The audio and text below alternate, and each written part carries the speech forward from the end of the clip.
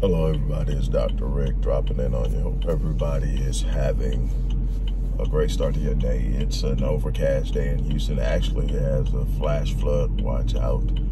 I don't think it's going to get that bad on my side, but a couple of places are looking for some severe thunderstorms. It's been a pretty good run of good sunny days, so not going to complain about it.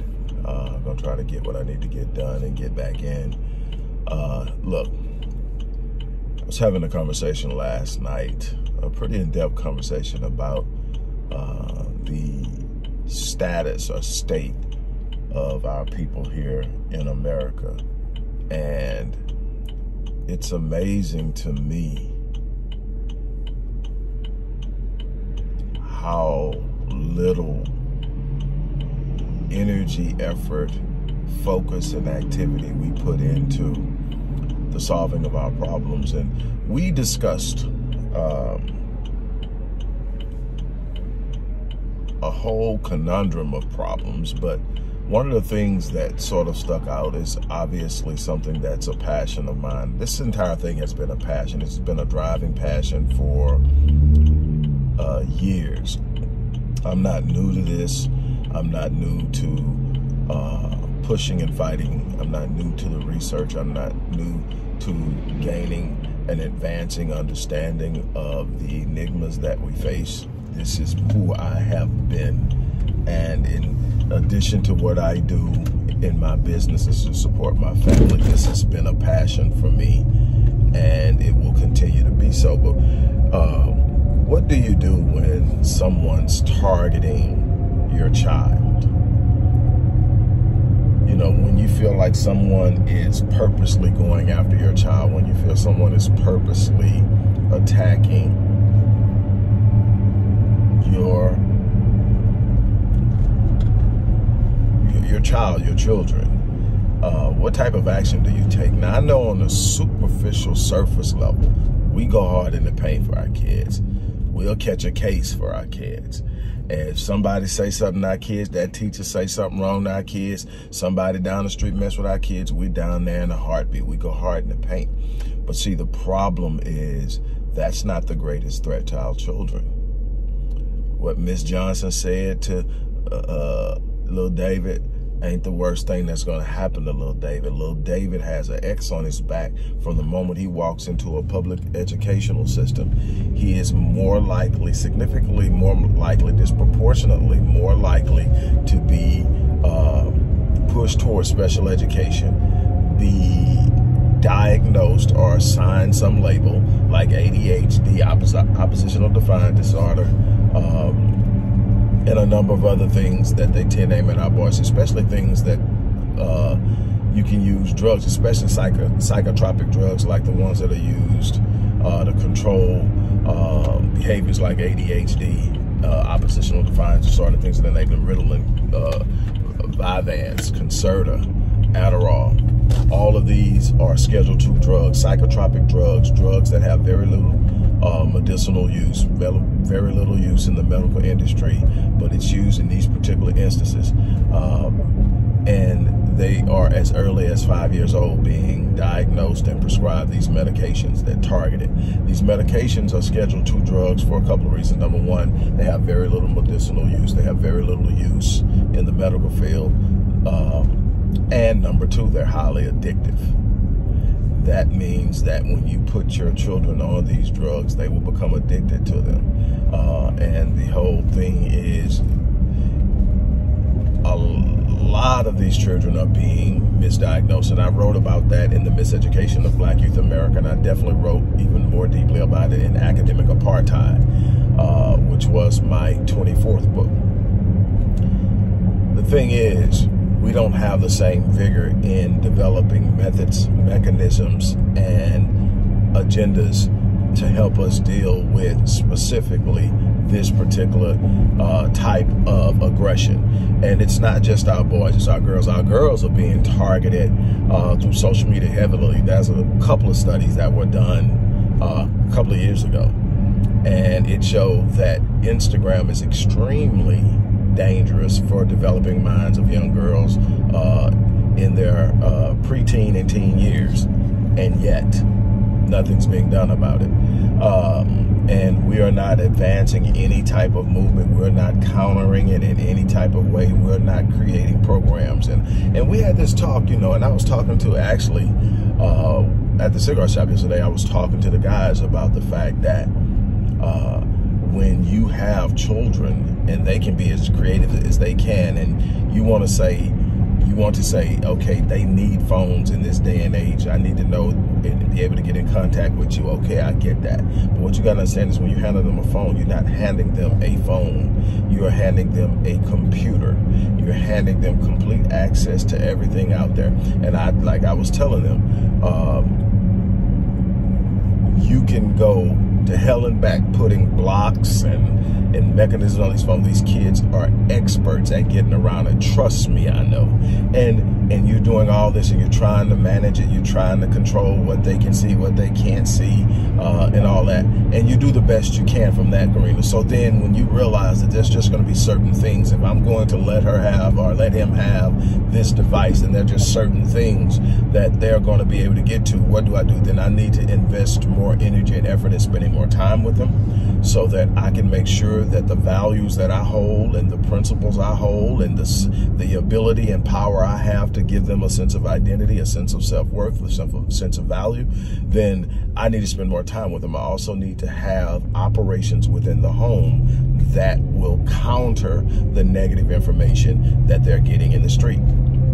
If there's no counter, there's no rebuff. What you see a lot with kids today, and I say kids, I mean anybody under 25. What you see a lot with kids today is them being totally mind blown and flabbergasted when they're held accountable for something, because the social norm now is they're entitled. They shouldn't have to do anything they don't want to do. Why are you asking me this? Why I have to tell you, oh my God, you too nosy. No, I'm your parent. There's no such thing as being nosy as a parent. I have a right to know. My job is to protect you. My job isn't to be your friend. My job isn't to get along with you. My job is to protect you. Now, would I like to get along with you in the process? Would I like to build a strong bonded relationship? Absolutely. I'm going to work hard at it. I'm not trying to antagonize you, not trying to be a butthole, but my first responsibility is to protect. I can't sit up and let that pass because I don't want to upset you, because I don't want to get you mad at me, because you don't want to follow rules.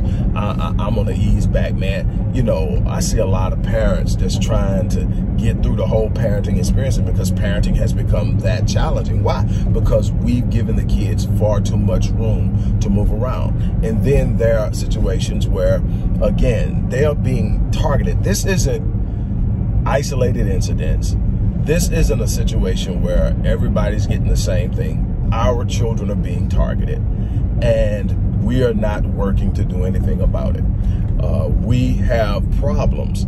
A big part of, and you've heard me harp on this, and I will continue to harp on it because it's real, and me sitting back and saying, okay, I'm beating a dead horse and sitting back doesn't stop it. I'm going to harp on it until it either changes or I die, because it's that important. We are not socializing our children. We're not creating programs that proficiently prepare them to enter into society, prepare them to understand who they are. Socialization is the first element of socialization is personal identity. Who am I?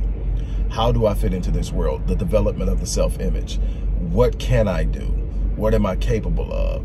Self-image is going to impact self-esteem, self-confidence, how I look, view in the world. Am I going to buy into notions that I'm not beautiful? Am I going to buy into notions, social norms and standards and constructs that say I'm not intelligent, I'm not smart, I'm not attractive because I don't look like a certain type of person, whatever that may be in whatever situation? Or do I know enough about myself to feel good about myself and strongly about who I am to walk out into a world and be boldly who I am and do it in such a way that I make an imprint in this world, I'm successful, and I'm moving forward? That's the responsibility of us for our children. Now, here's the problem with the socialization thing is a great part of socialization for males and females is the man. And the man is missing in so many different ways. This isn't here. I'm not here to take shot at men. I'm here to sit up and make a point. 1.5 million men unaccounted for. Then another large part of the population erroneously present. What do I mean by that? They're actually setting bad examples. They're actually damaging our children with their behaviors, with their inconsistency, with their violence, and all of these things. And then we got those of us who are trying our best to do it right, trying our best to love, trying our best to do it, and we're just trying to get through with our own. So we're not even thinking about going out there and trying to help nobody else and do nothing for anybody else. Man, it's just hell being a dad at home. I'm not trying. And so what happens is we do that. And you know, that's not me personally. I'm fathering, it seems like every damn body. And I would rather give my all to lifting people and empowering them and making them feel just a little bit better about themselves and giving them a sense of hope and a sense of purpose and a sense of identity than to sit up and be selfishly inclined into something that in and of itself will do well for my children to a certain extent. But if I send them out into a world where even the people who look like them hate them because we're not properly socializing them, am I really helping them? I'm preparing them, but I'm sending them into a world that I could actually make better. And so, what am I getting at? I'm saying we've got to do better on a number of fronts. We got to do better in the home. We got to do better in being engaged. Yeah, if somebody wants to physically harm your child or somebody goes directly at your child, yeah, you're ready to go get them. But what about these subtle ways our children are being targeted that have far-reaching consequences, far more detrimental to them than somebody calling them out of their name or somebody pushing them or something like that? We are going to have to do better. We're going to have to look at the fact that, okay, if 1.5 million men are missing, how are we accounting for that? Because they play a major role in socialization, not just for boys, for girls too. There's a difference in the father telling the daughter she's beautiful than the mother. Do you realize that? Do you understand that?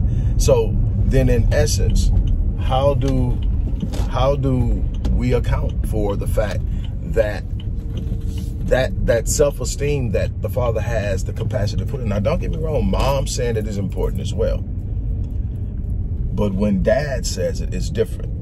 It's different when dad lifts her, when dad protects her. It's also different when she sees dad loving on mom and protecting her. And hey, for you guys that are not together again, it still matters. It even matters more. It is a powerful thing when they can sit up and say, okay, you guys didn't make it, you didn't make it, but I'm looking at how he treats you, even in the fact that even when you didn't make it.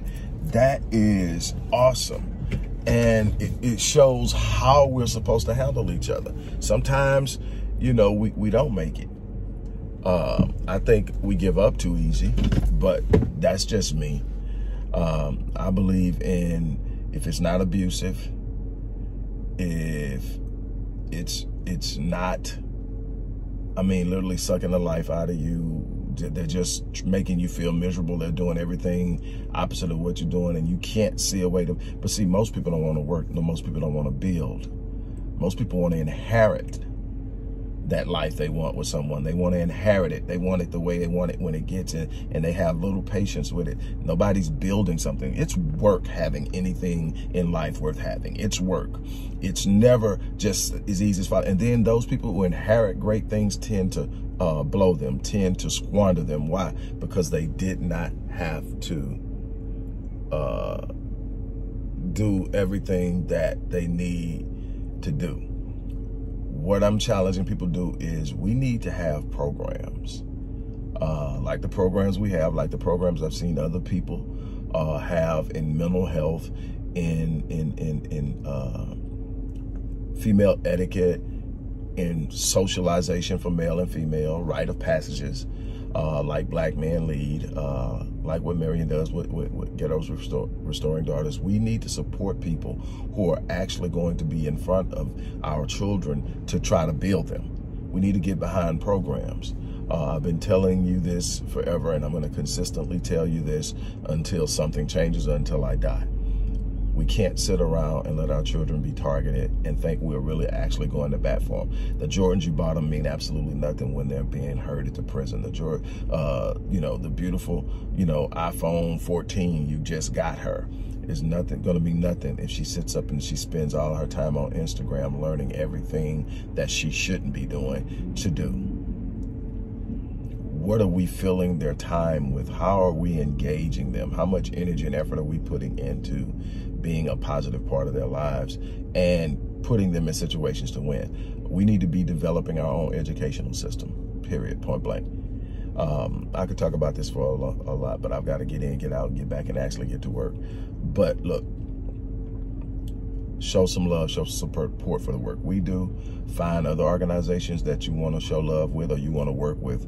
But we have been asking. We have a rite of passage in Black Men Lead that has proven results. Reduction in proclivity for violence, reduction in dropout rate, which means reduction in incarceration, more family-oriented, meaning they're more likely to be able to build and sustain a family, so much more, and it's proven over time. Socialization is a powerful tool, and we're missing on that. Show some love and support. Go into the description box, click the link and give. You can either give by way of the link or you can give by way of the organization's Cash App account. However you give, give. On that note, I'm out of here. You guys have an unbelievable day.